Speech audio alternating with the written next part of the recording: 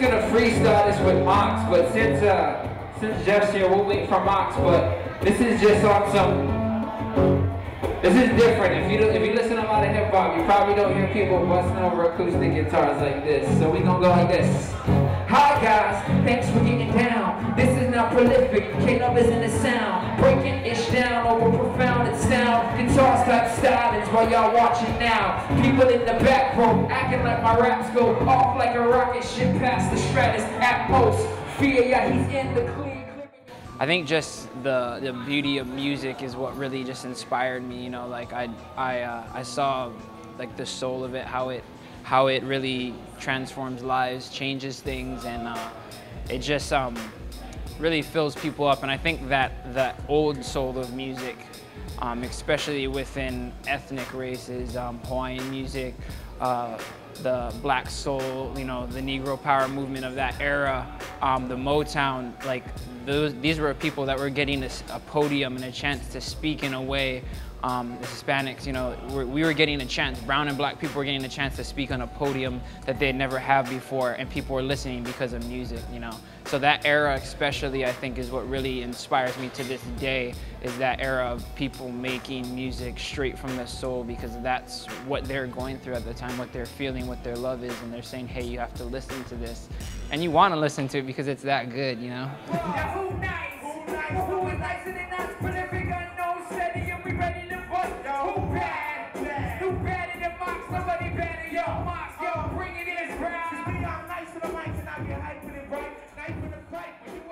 With the album I'm working on right now, I haven't even listened to a lot of hip hop. You know, I listen to a lot of jazz. I've been listening to a lot of Billie Holiday, a lot of Etta James, a lot of old soul. You know, even Buffy St. Marie, like that old.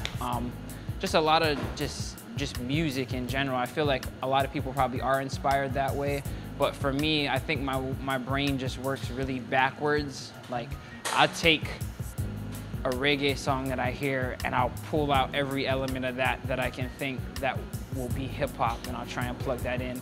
So really, I just think of it as like, I think maybe a lot of people, even friends of mine, when they set out to make music, they set out with the intent of making hip hop music. Whereas for me, I just kind of just have set out in what I'm doing in my life with music to just make music. It just so happens that the good Lord blessed me and it comes out in rhyme. Just my walking out in a moccasin, my wrapped up, so talking night. Body wrapped up, she never sees the light.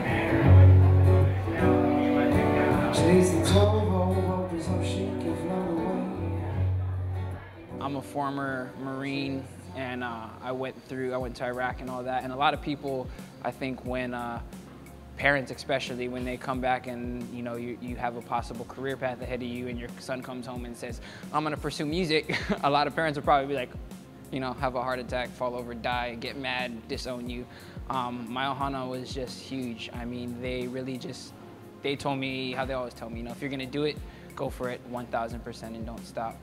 On the professional level, I'm heavily inspired, I'd have to say, by the great lyricists of the 90s.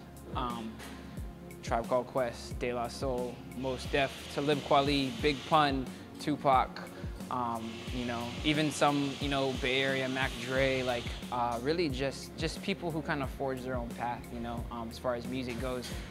Within the underground, I would have to say that I would be remiss if I didn't say that I had a huge influence on me by Brother Ali of the Rhyme Sayers crew. He just, in kind of a formative years, a few years ago, he really, listening to him really inspired me. And then on a personal, interactive level, Big Mox, man. Big Mox is, that dude has been grinding out forever, and he just does it, and he always is there to kind of kick me in my okole and tell me, you know, keep going, don't stop, you know. Even when I feel like, you know, I'll get down in the way people are receiving stuff sometimes, and he's always just like, always pushing me forward.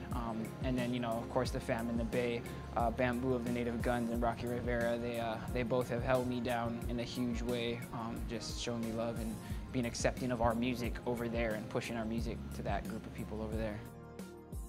I feel like if I could do anything in this, it would be to pass on, you know, any knowledge that I have and just see generations to come know that they, you know, be it dance, be it art, be it video, you know, film, singing, rapping, whatever it is, like you can do it, you know, like do it and do it to the best of your ability, because that way you can be that person that they say, look how good he is at what he does. Oh, and by the way, he's Hawaiian. By the way, he's Filipino. By the way, he's Samoan. By the way, he's black.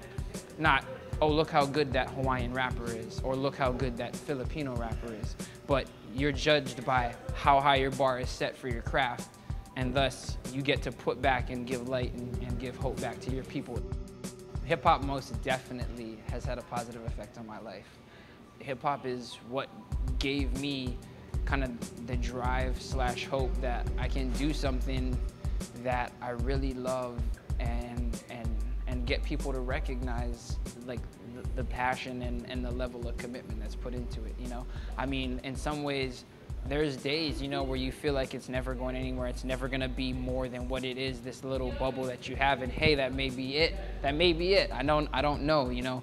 But the effect of that, of knowing that when you put your mind to something and you dedicate every ounce and drop of you into it, and then you put that out there and people receive it, you know, even when one person comes up to you after a show and tells you, man, I really felt that song right here. Like, I mean, a lot of people would say that, and it's probably harder to believe for people that's not, from people that's making money, but you can trust me that I ain't making no large amount of money, so when that is really the payment.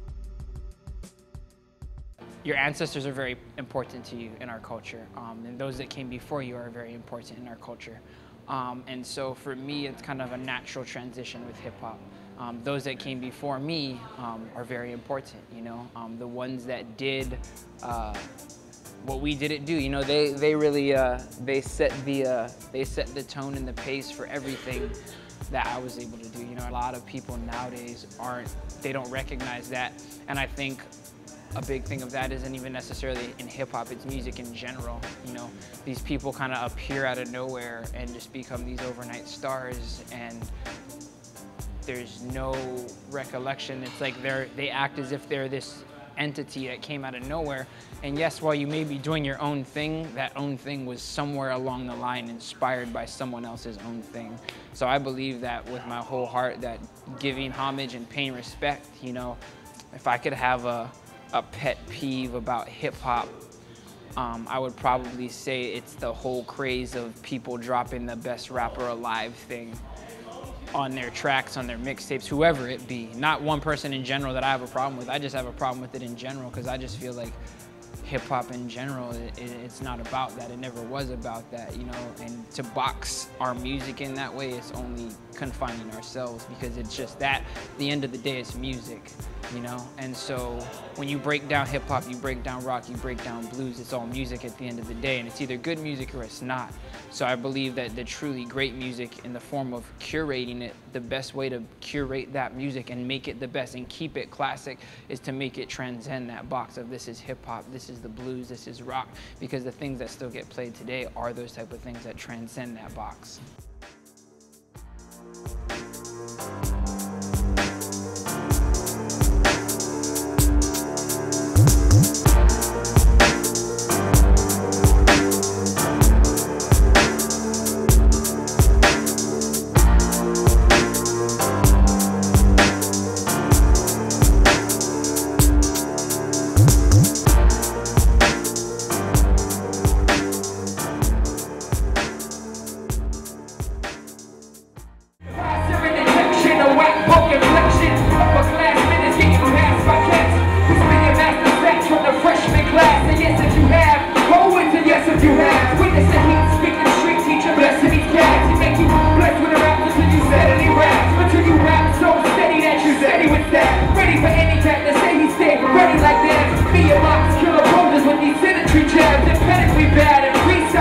We bad, telling you cats, you really lack the skill to be had.